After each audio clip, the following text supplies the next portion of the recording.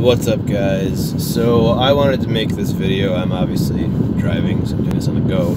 I know earlier this week I had mentioned that I'm going to be doing a video on the Wim Hof Breathing Method as a treatment for depression. And I will still be doing that, but I wanted to get this information out sooner rather than later, so at least there's some of it here. Now, essentially what it is, you can search Wim Hof, W-I-M-H-O-F, breathing method on YouTube. There's a lot of videos. I'll show you how to do it.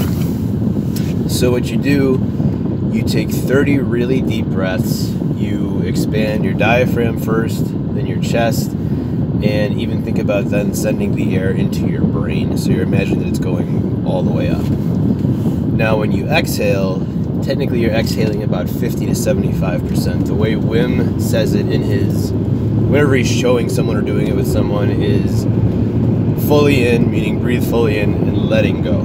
So you're letting it go. You're not trying to literally like puke the air out of your lungs. You're just kind of you do this 30 times. So what this does is it over-oxygenates the blood. Your O2 levels go up dramatically. The carbon dioxide in the blood, CO2 levels, are diminished.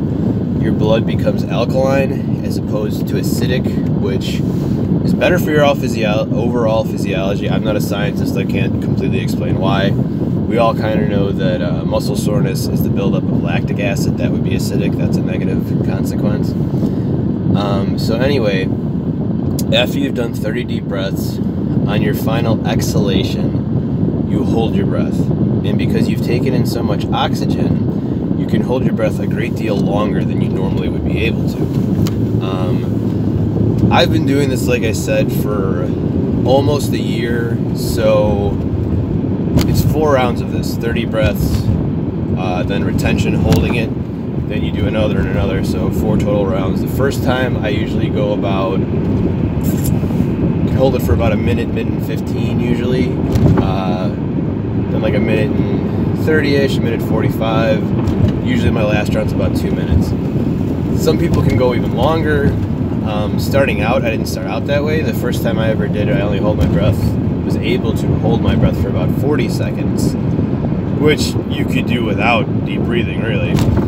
But part of it is you kind of, you want to take in air before you actually need it, because you're just conditioned to be like, you should be breathing right now. So you kind of get scared. Anyway, the science behind all of this and taking in so much oxygen and then retaining the breath, because you're holding your breath and you're depriving your body of oxygen, you end up secreting a controlled amount of adrenaline. Now, you don't feel it. It's not like you're going to do this and hold your breath and feel like amped up and shaky and, you know, that normal feeling when you're scared or, you know, in danger kind of thing. It's not that type of feeling. But the adrenaline is released in a controlled way because your body's being deprived of oxygen. So the primitive brain, I want to say the amygdala, I know it's referred to as the lizard brain, but don't take my terms completely to heart. If you want the science, again, look up Wim Hof. There's articles online, etc., etc. Anyway, your body knows it's being deprived of oxygen, and your primitive brain secretes the adrenaline because it's like, oh, we must be in danger, we're not breathing. But you're doing this on purpose, so you end up feeling, you're going to feel loose in the body even as you're taking in the air. You will feel lightheaded. It's not dangerous. I recommend doing this lying down. You can do it sitting up. I find I get more air in lying down. I find it to be just more comfortable overall. Anyway, your body believes it's in danger. It's a controlled amount of adrenaline, and then after your retention, you're holding your breath. When you feel like, all right, I absolutely need to breathe, you take in another really deep inhalation, so like, and then you hold it and squeeze your head, is how Wim puts it, for about 10-15 seconds. And then once you've done the 10-15 seconds of holding it, squeezing your head, you do another round. It's recommended to do 4 rounds a day.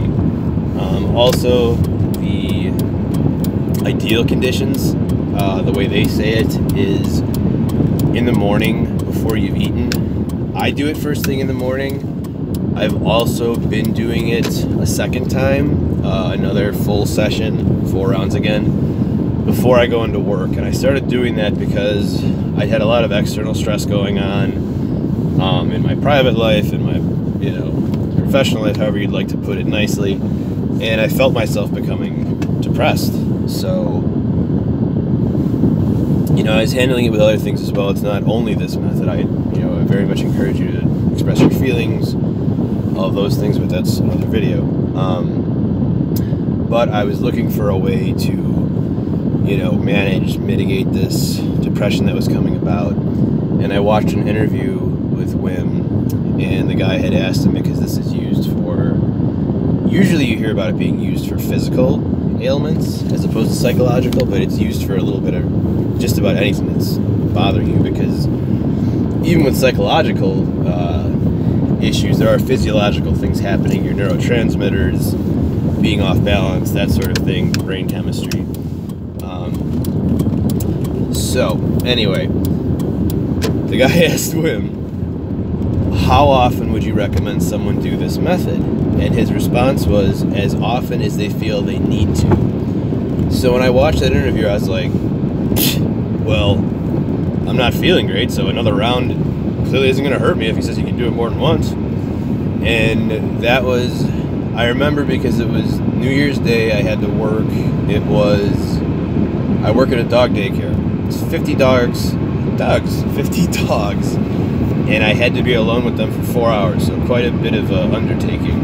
I was, like I said, already a little bit depressed, was not happy that I was working on a holiday, was not excited to be having to watch 50 dogs by myself, though I've done it before. I'm not gonna lie, it's not easy.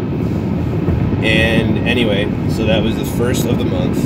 We are now on the 12th of the month, and it's a world of difference. And for 12 days, going from being pretty significantly depressed to feeling really good.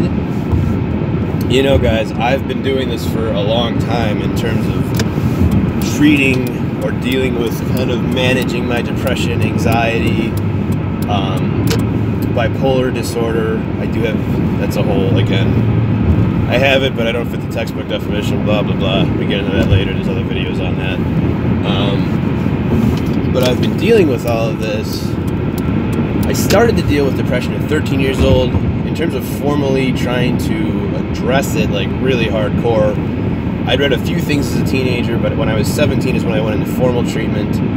And from 24 years old until now, I'm going to be 33 in a month, I've always been consistently in therapy and seeing my psychiatrist. I've been to support groups, in person and online.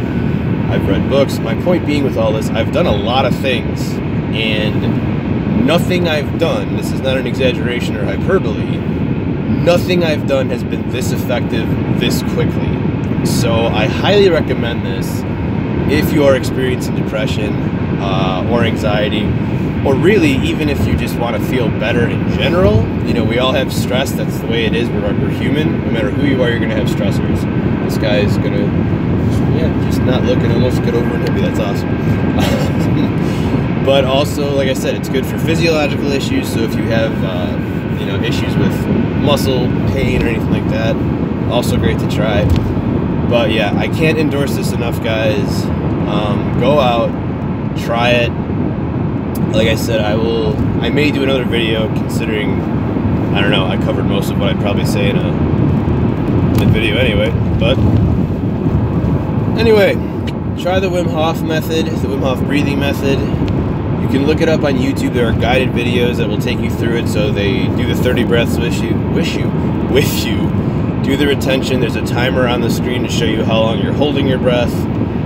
My advice on that, don't sit there and look at the timer, because it's like anything else. If you constantly think about, oh, when can I stop, you're not going to go as long. Just kind of go with the flow. Close your eyes, have your phone or your computer in front of you, and when you feel like you just need to breathe, or you're getting to that point, then you can look and see how long it's been.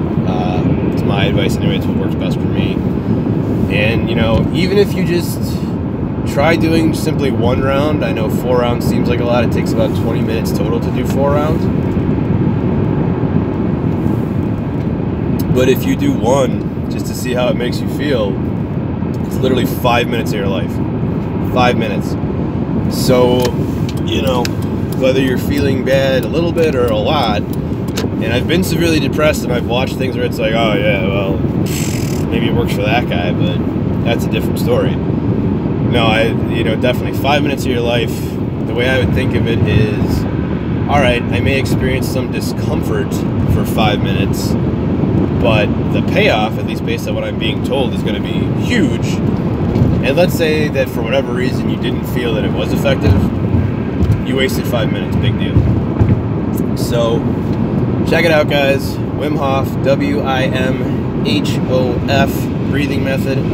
Follow him on Instagram as well. I think it's simply Wim Hof. It might be under Iceman. He does a lot of cold exposure therapy, or cold exposure, I don't know, experiments. He's been submerged in ice for like 2 hours and his core body temperature doesn't drop. Crazy stuff. Anyway, check it out. Try it. This is endorsed by Out of the Shadows. And let me know how it goes. So until later, my friends, be well.